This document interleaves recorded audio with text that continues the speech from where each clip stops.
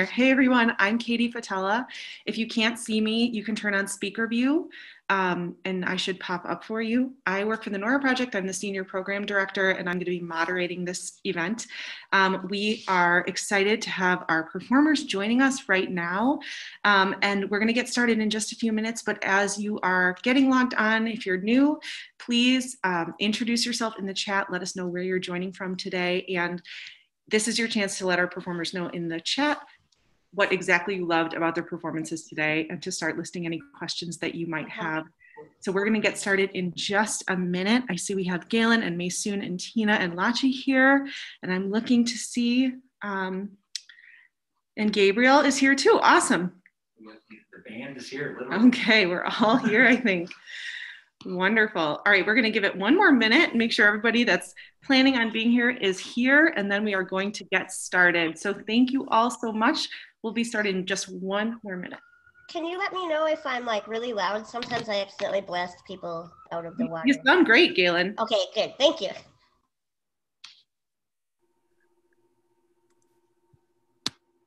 Nice to see you all. Hi, Maysoon. Nice to see you. Hi, hey. I'm not really going to pay attention. I'm just going to pay attention to the silent auction to make sure I win my stuff. I know. Yep. I like, mean, just give us some updates periodically. I bid on a cuff. I bid on earrings. I bid on a picture of the Little Mermaid. I bid on, what else did I bid on? Oh, hey guys. Hey. Hi, Lachi here. You guys can see me, you can hear me, see me, all that stuff, right? Yeah. Awesome. Oh, there's Gabriel Nice. too. I see you now. You're all on different pages. That's hilarious. Hi. Sweet. And Tina, I see you. Hi, Tina. Hi, Tina. If you're setting up your Zoom and you want to see our performers, you can hover over their little box in gallery view and choose the three dots and choose add pin. And that way our performers will all be within your sights. Wait, you can add multiple pins? You know it. You are changing my life right now. I did not know that. Yes, add pin.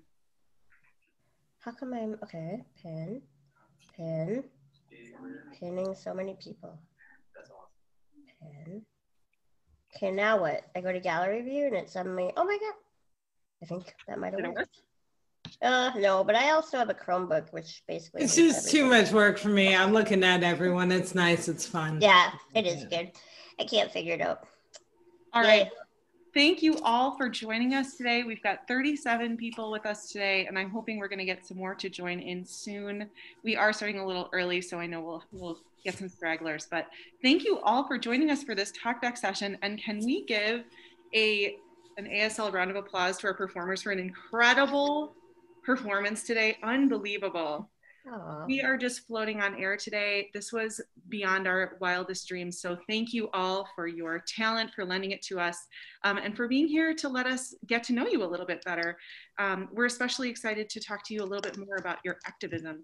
And so I'm going to go ahead and start some questions if you're ready. Everybody good? Well, thank you for having us, for sure. Yeah. Thank you. All right. So Lachi, I'd like to start with you if you don't mind. Sure. Can you share a little bit with us about your work with respectability? Yeah, for sure. So I've been working with respectability for not quite up to a year now. I found them through, they were beginning a speakers bureau here in New York. And I came in and I joined on board because I was very excited to get into this space as a speaker. But more importantly, just as a female, a woman of color, they were having a speakers bureau for females. And through them, I have done a lot of different speeches regarding how to be more inclusive in the workplace and for grant writing in order to have more folks with disabilities behind the scenes, giving the grants, folks with disabilities during the hiring and firing process when it comes to workplaces. Through them, I've spoken to corporations like the Heinz organization, you know, the ketchup, and, you know, organizations and panels that were backed by things like Coca-Cola. So it's been like a really intense and very jam-packed ride ever since I joined. And they're doing big things. I'm really excited to be a part of it. I do a lot of work on my own outside of them and with other organizations. But yes, through them, I have been doing a lot of speaking, like I said, to organizations regarding things like the 504. And there's some really great content on the Respectability website, so definitely something to check out. All right, thank you so much, Lachi. We'll go on to Maysoon now. So Maysoon, in your article in Refinery 29, you mentioned that you've worked to eliminate ableist language in your sets. Can you tell us a little bit about that process and maybe provide some suggestions for the group about how to do that, how to eliminate ableist language in your own lives? Sure. So when I started doing stand-up comedy, I was super offensive. I was ableist, I was racist, I was fattest, I was, slut shaming. It was kind of the thing to do in the 90s. And the reason that I stopped doing that was because I was at a show and someone came up to me at the end of my show and said, you know that joke that you did about pedophilia? It reminded me of the worst, darkest moment of my life. So thanks for that. And I sat back and I was like, no, that's not my job. I want to make people laugh. I don't want to use slurs that were hurled at them in a painful way. And so once I became aware of language and words mattering, ableist language came along with that. And what's really interesting about ableist language is it's super challenging for me to cut out ableist language because I'm from Jersey and my two favorite words are crazy and stupid. So I want to be crazy rich and live in a stupid mansion. And it's very hard for me to stop using those words. So when I write, what I do is I let loose. I use stupid, I use crazy, I use idiot, moron, dumb, lame, cripple, whatever I want. Then I go back in and I literally excise those words. I take out those words and it really gets me to be creative. What's the more creative word in this sentence than dumb? What's the more creative word in this sentence than stupid? What's the more creative word than fat? How can I do least harm and be the funniest? So I love the challenge, but if I sat and edited myself every sentence, it would kill my creativity. So I just let it loose and then I pull it back. And every single day I learn. So sometimes I still use ableist language. I don't know that I'm using ableist language and someone will tell me and I don't fight them. I'm like, no, it's not ableist because I never heard that before. I learn every single day what is so that I can do better. And I have to just tell you a very interesting thing about Refinery 29. In Refinery 29, I talk about identity first versus person first language. And that article was actually initially written for the New York Times. And I pulled the article from the New York Times because they were doing an entire section on disability without a disabled editor. So even though in the article, I explained that I like identity first because I'm a disabled person. I don't I'm not a person with a disability. I can't just leave my disability behind me. I'm a disabled person. When the New York Times editor gave me my first round of notes, she corrected my identity first language to person first language, even though in the article I explained it. So words matter. It's a long journey. If someone tells you it's ableist, listen to them. You don't have to agree with everything. You don't have to be perfect, but trying is really fun. Just words to live by. Amazing. Thank you, Maysoon, for that. I mean, I will say that, we're always working on self-improvement and doing better. And I think this is just such an important message of just keep trying and be creative because your words do matter. And there are less harmful things that you can say always. So just keep trying and trying. Love it. Thank you, Maysoon, so much. Tina, I've got a question for you. Tina, what advice do you have to aspiring painters and visual artists? Well, my advice is if they want to become an artist or a painter, they need to follow their dreams. That's so important. So important, Tina. And tell us, what are some of the things that you think about when you're painting? I think about my grandmother a lot when I'm painting or drawing and stuff. Amazing. Well, Tina, we really loved your segment, and your painting is so incredible, and I can't wait to see who wins it in the auction. I know it's been a bidding war on your painting. So well done, Tina. Thank you so much. Okay, Gabriel, we'll go on to you. You mentioned in your intro that disability has in some ways been a new beginning for you. Can you elaborate a little bit more on that for us? Yeah, so a little background on my, excuse me, on my disability. I was in a diving accident in 2008, and I broke my C5 vertebrae, and so now I have a spinal cord injury, quadriplegia. And before my injury, I was a musician. I played piano mainly. So using my hands a lot, I used my body a lot. I played sports, was very active with my body. And post-injury, I lost the use of my hands and pretty much armpits down, lost all movement and sensation. So I lost my ability to play piano and use my body in the ways that I used to. And it took me a while to realize that I could still do the same things. I just had to find different ways to do them. And I think a big piece of what I do is interacting with my limitations. That's what A Cripple's Dance is all about. And using those limitations as creative fuel. And I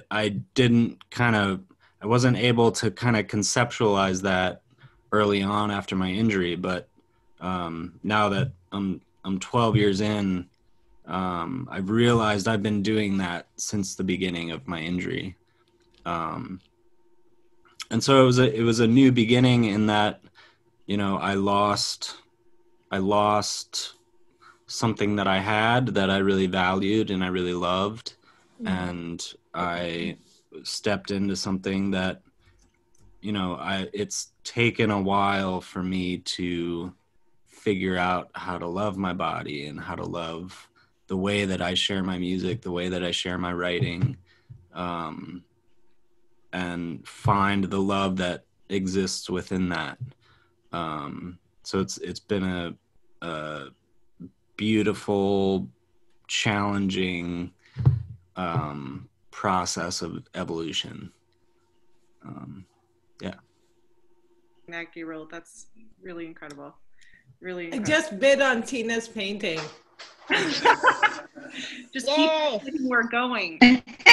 There's like a smiley heart, and it's like eating cupcakes. It's really cool. You got a little more than 15 minutes until the auction closes. So if you're on this call, just make sure you have your screen split. So you've got the auction and the Zoom meeting. There's still plenty of time to get your bids in. I know how people are. They wait till the very end. You have to wait Right. till the very end because that's when it gets hot. Yeah. Very But exciting. that's when it gets hot. I know I had a bidding war over a Green Bay Packer football one time at another auction, which few would bid from Minnesota, but my dad's a Packer fan. It's very stressful, like back and forth. So Did you do that last minute sort of snag? Oh yeah, dude. I was like right at the table, like bam, at the last second. That's how I won it in the end. Yes. Got to do it. Yeah, see, Yeah. silent Congrats. auction is so different because you can't hover menacingly over the person who's outbidding you. Especially You like- online. It's more. I was going to Yeah. say, I've seen it done in person. I have seen that person just. Oh, I have hovered. Yeah, Oh, I've hovered in person, yeah. Hovering I've easily. also started quietly weeping when I want something, but it's completely fake, and they're like, just take it, and they usually pay for it. Yep. It's a perk of being disabled. I'm kidding. Another Disney World story. Yep. I love it. I love it. All right, so Galen, Yeah. I'd love to talk to you about the commitment you've made to performing only in accessible venues. So tell us about that decision and the impact that it's made both for you as a performer and for your audiences. Yeah. Well, it kind of came about gradually. I think everybody has to kind of find their own journey to how they're going to advocate. But for me, I started touring shortly after I won the Tiny Desk. And went on the road, and a lot of venues, it's like right in bright red letters on the top of my stage plaque. Gail Lee is in an electric wheelchair and she needs a ramp. Please call her if this is a problem. But I can't tell you how many venues would be like, oh, well, we're just going to lift your chair up. I mean, most venues were like, we totally ignored that part of your stage plaque. We're just going to lift up your chair. And so I would talk to them about how it, it's like equality. Nobody except for maybe Beyonce gets carried on stage, right? Right.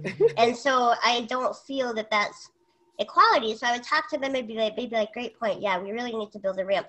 But I would go back the next year and they would say, well, last time we just lifted you up. And I realized that the change that I wanted to see wasn't going to happen unless I set a firm boundary with my own performances. So what I decided to do is I would only perform in venues that have a wheelchair accessible bathroom, a wheelchair accessible entrance, and a place for someone in a wheelchair.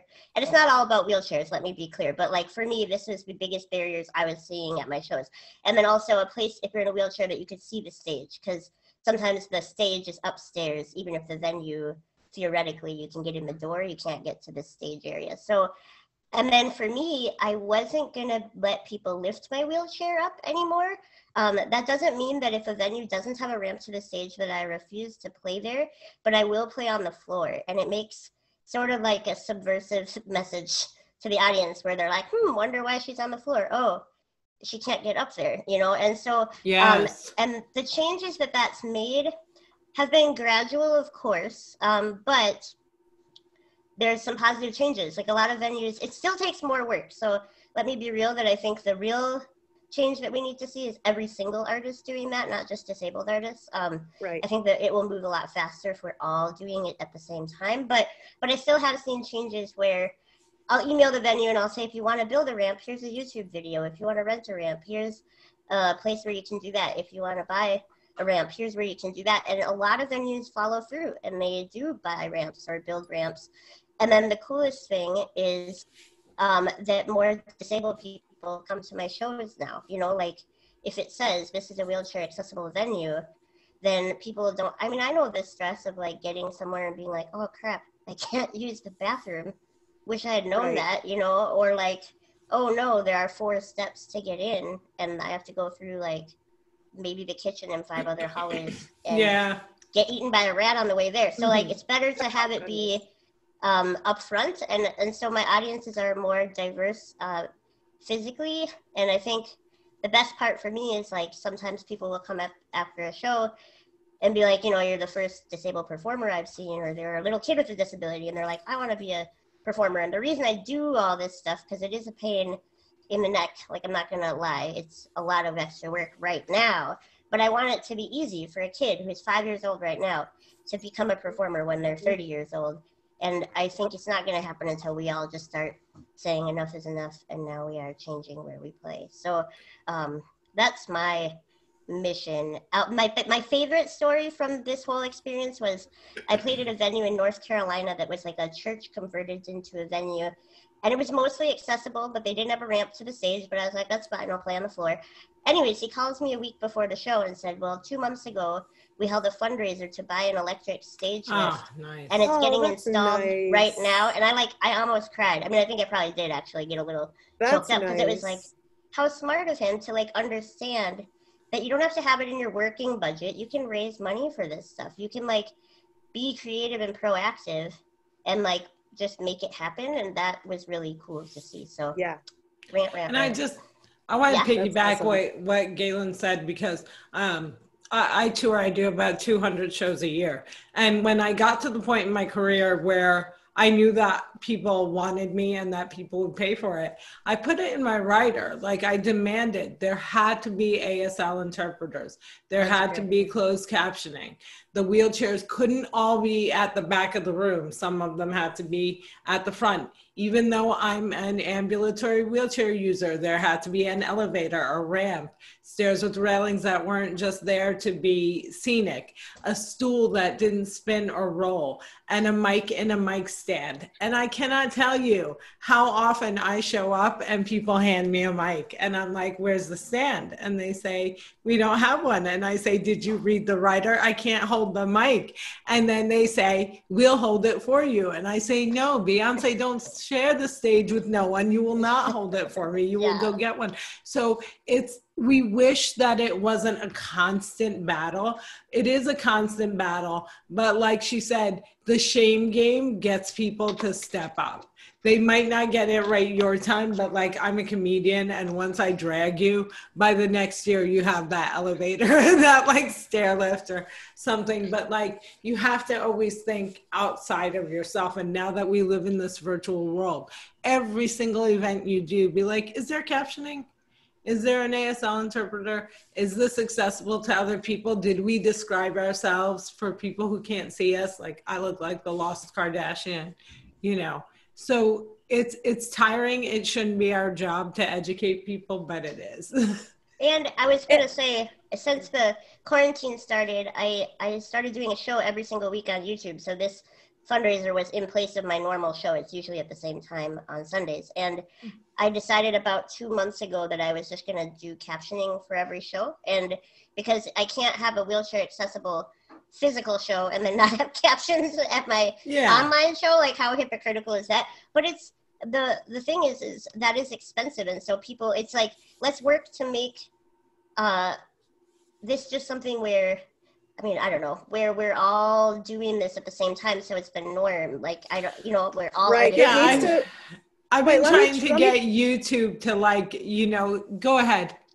I was just going to say, like, so I've been doing a bunch of talks, right? Let's say, for instance, with really big organizations like Women in Music or the Academy and things like that. And they bring me in specifically to speak about disability, because my whole thing is we need more diversity.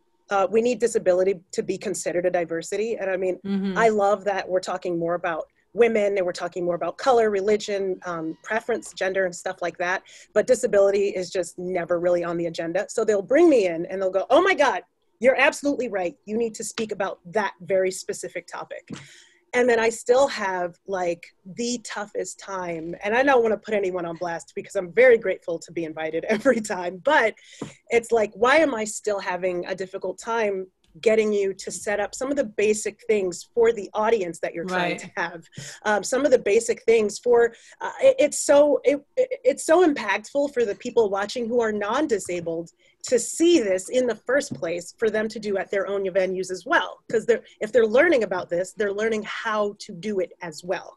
Yeah. But you would be surprised. And look, I don't think anyone's trying to be malicious. For the most part. I mean, some people, who knows? But I, for the most part, don't believe anyone's trying to be malicious. They're just uneducated, they're unaware, and they always feel super bad. But even then, it is still quite the hassle.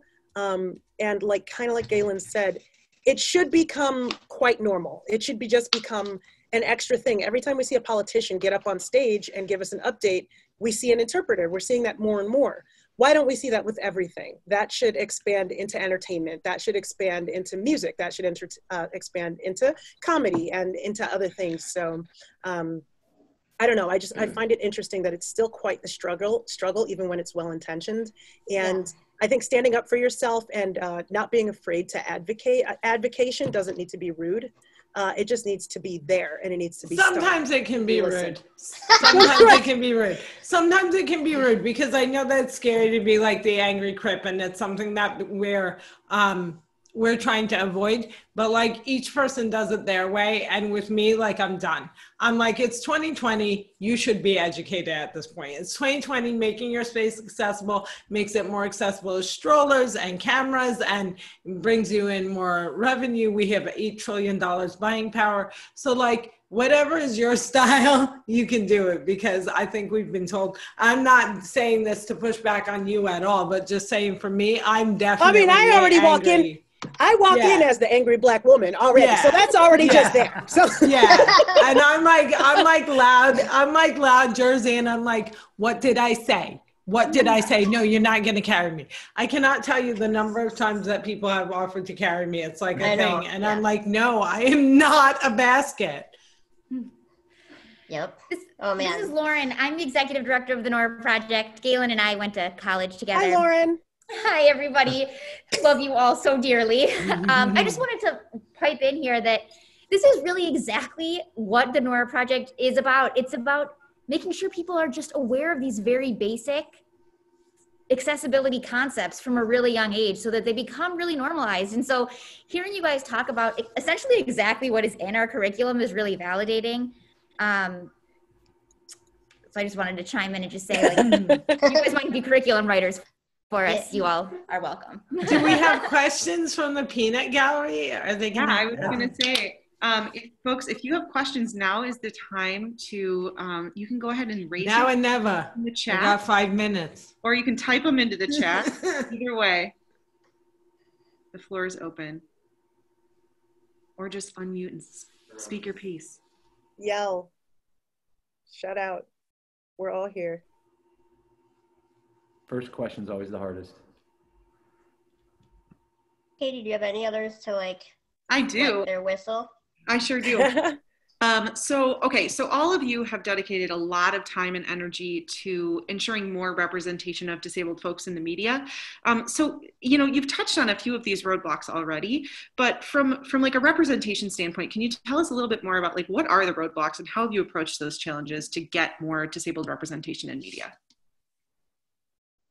Oh yeah, you go first, Leslie. Go ahead. I've been talking a lot. I mean, I recognize that I have balanced. It's been balanced. I recognize that I Yes. have a different situation. So I'm blind. So it's a little different for me. And part of the thing is that unless I'm using my cane, it's hard for people to know. And I only use my cane at night or in the dark.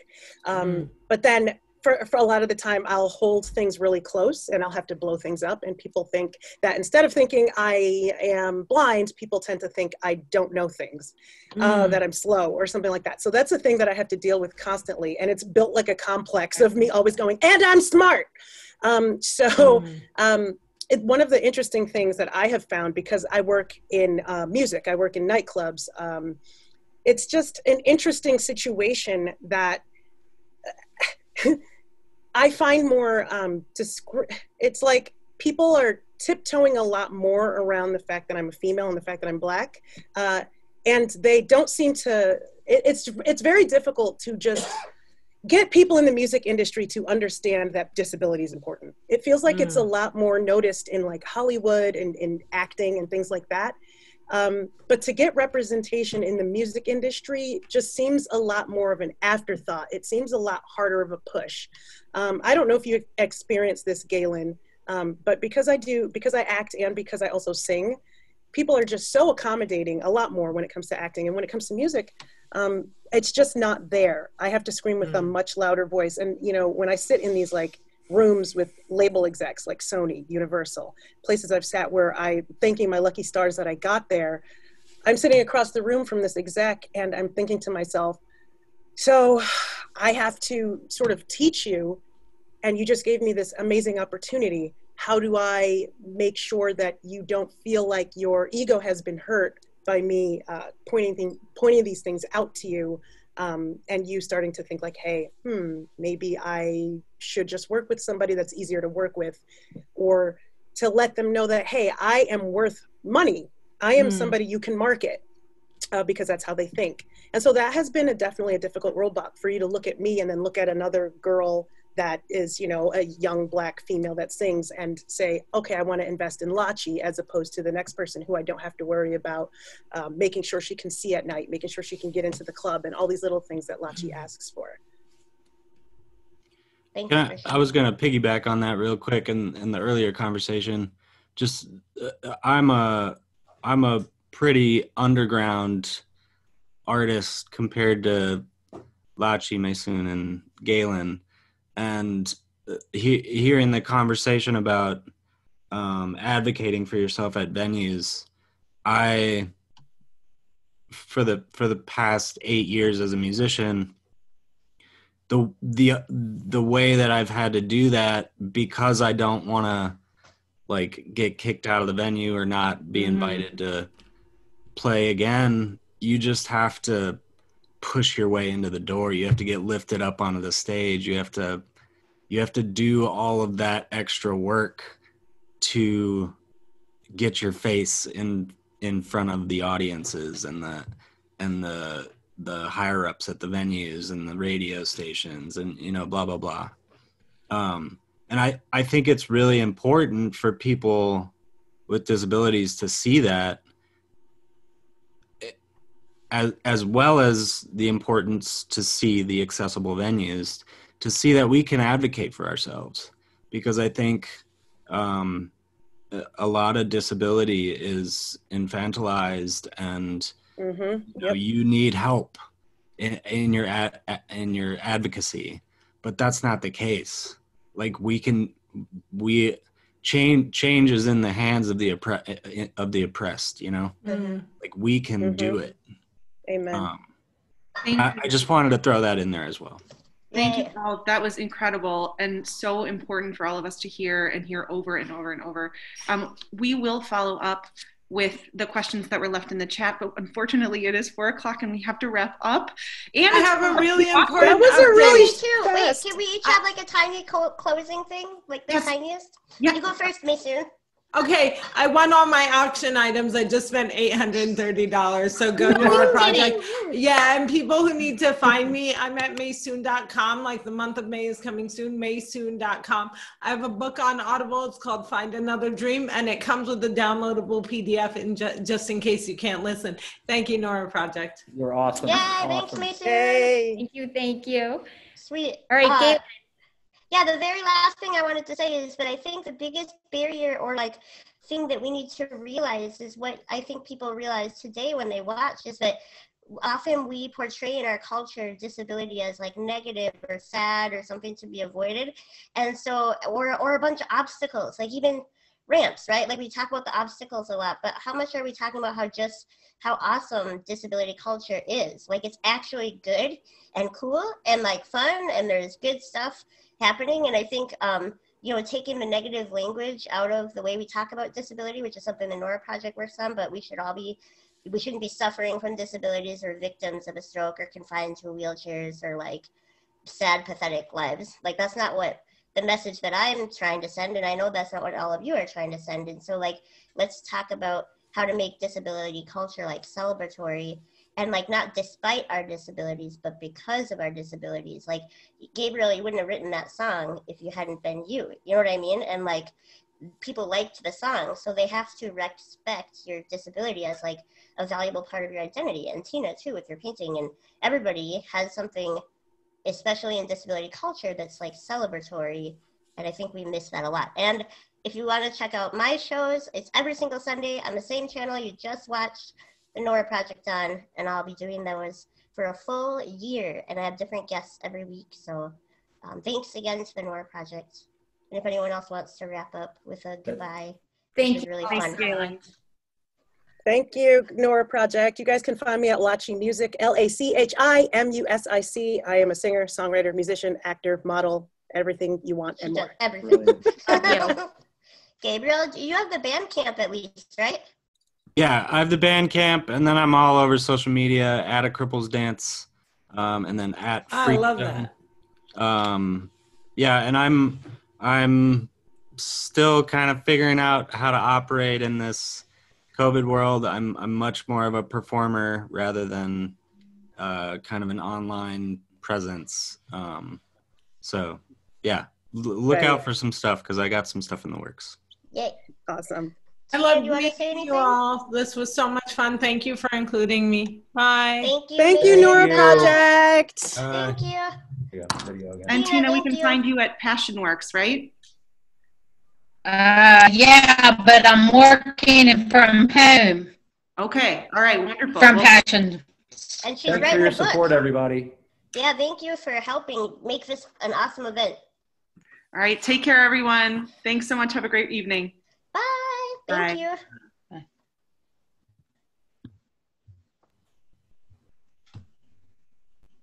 Bye, everybody. Bye.